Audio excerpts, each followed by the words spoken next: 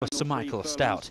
He hadn't been sighted behind Porto Foricos in the John Smith's Cup, but came right back to form here. Unleashing a run from Zalal, back on the inner, El Hague with Forest ending. Phantom Waters taken on by Mergem inside the two, Achilles the rail. Rainbow High is thundering down the outside from Yanabi, and then El Hague. Muhib also coming home well, and Gypsy Passion with the long haul from last place down the wide outside. Muhib took over from Rainbow High inside the final furlong. Gypsy Passion charging at them in third from Mergem. Muhib narrowly to Rainbow High, then Gypsy Passion. Muhib driven out from Rainbow High. Muhib holds on to win the Tote Gold Trophy. Second Rainbow High, third then Mergem the inside of Gypsy Passion.